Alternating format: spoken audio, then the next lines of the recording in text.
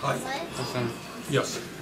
You, in your speech tonight, you said you won't criticize or attack Hillary Clinton, certainly, but you did seem to draw some implicit contrast when you said you don't take money from super PACs and you voted against the Iraq War. What I said is that corporate media talks about all kinds of issues except the most important issues. Okay? And time after time, I'm being asked to criticize Hillary Clinton. That's the sport that you guys like. The reason this campaign is doing well because we're talking about the issues that impact the American people. I've known Hillary Clinton for 25 years. I like her, I respect her. I disagree with her on a number of issues. No great secret. I oppose the Trans-Pacific Partnership. Okay? I want to raise the minimum wage to $15 an hour. Doesn't she? No, not to the best of my knowledge, no.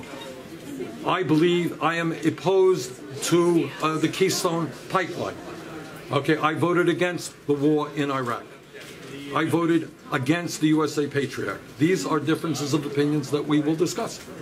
But the issue that I want to be talking about is the collapse of the American middle class. You guys going to write about that? Yeah. Is that an important issue? The need to create millions of decent paying jobs. The obscenity of the kind of level of income and wealth inequality that we have today. The reason our campaign is doing well is because people are responding to those issues. So I am not going to get into the game of sitting around attacking Hillary Clinton. We disagree. We're going to have, if I have anything to say about it, a respectful and intelligent debate. Other questions? Why do you think working class people in America vote against their economic self-interest? That's a good question. And if I knew all of the complete answer to that, I'd be a lot smarter than I am. But this is what I will tell you. I think the Republicans have done a brilliant job over the years. They're very smart guys in dividing people on a million different issues. They divide people on gay marriage. They divide people on abortion. They divide people on immigration. And what my job is, and it's not just in blue states, believe me, we're going to go to red states, we're going to go to conservative states, is to bring working people together around an agenda that works for their kids and works for their parents. Raising the minimum wage to $15 an hour. Having a trade policy that creates jobs in America, not in China. Making sure that all of our kids can get a college education regardless of their income. Fighting for pay equity for women workers.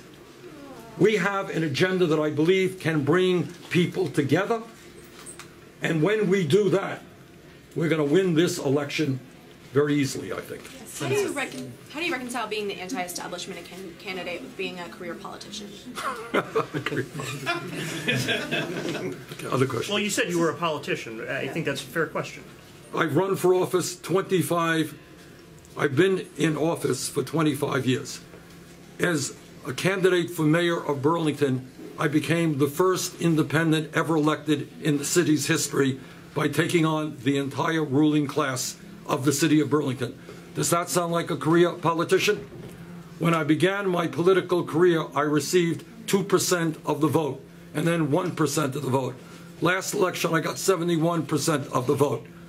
Running for office, representing working people, taking on Wall Street, taking on the military-industrial complex, taking on private insurance companies, taking on pharmaceutical industry, I don't think that makes me a career politician. I think that makes me as a candidate who is standing up for working people and prepared to take on the big money interest in this country. Your new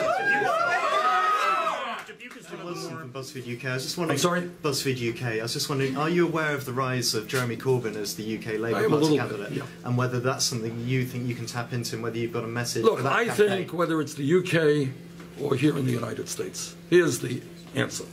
People are sick and tired of establishment politics. They are sick and tired of a politics in which candidates continue to represent the rich and the powerful, go out begging money from the wealthy.